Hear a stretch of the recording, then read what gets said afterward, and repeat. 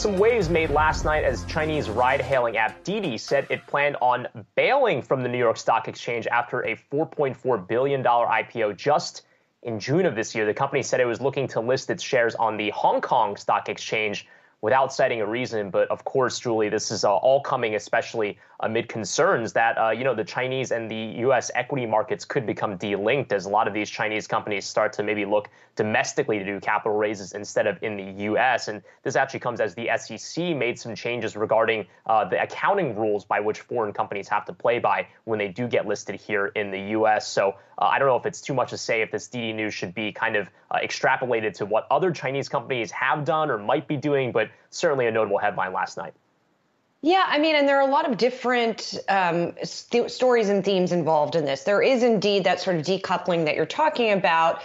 There is also the China exclusive regulatory crackdown on its own home-based companies, in which DiDi was swept up in because ride-hailing companies and app companies more broadly were part of that. And then there's this sort of DiDi-specific situation with the Chinese government as well, because when it initially was reported that it was planning to list here in the United States, it became clear that sort of not all of the constituents were necessarily informed, including those within the Chinese government. And DiDi went ahead and did that listing anyway. And that listing, by the way, was at $14 a share. The shares initially, upon news of this delisting, actually rose in late trading in the United States. But now, as you can see, they are trading lower going into the U.S. Open. So what's going to happen now? Well, as you said, it looks like DiDi is going to pursue this listing in Hong Kong instead. According to some sources I'm seeing this morning, we actually could see a delisting in the U.S. happen after a Hong Kong listing so that it would be sort of an easier transition. And it sounds like as well, according to people familiar with the situation, that DiDi plans to file for that listing early next year, perhaps in March, which would mean then a listing in Hong Kong in the summer.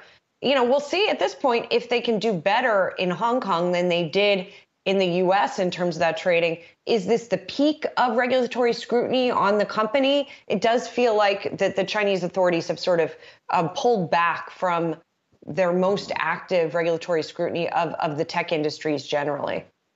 Yeah, and it's not just a DiDi thing here. I mean, this is a broader, I think, industry problem with these Chinese companies. And look, pre-market action, you're seeing Alibaba shares under a good deal of pressure. JD.com down about 6% here. And year to date, guys, speaking of Alibaba, down about 3% now. This stock is down almost 50% year to date, according to Yahoo Finance Plus data. I can't tell you how different of a story Alibaba has been this year compared to the 3 to 4 years prior. At one point, I remember going to Detroit for an Alibaba event where they were trying to make inroads into the U.S. market. Things have really shifted here with that story. Yeah, and certainly pre-market right now, DiDi moving down by 6%. But as you point out, Brian, there could be a lot of movement in a lot of these other Chinese-listed U.S. stocks as well, or rather U.S.-listed Chinese stocks as well. So certainly worth watching as we watch for that market open in about 12 minutes or so. Of course, there could be also that noise from the jobs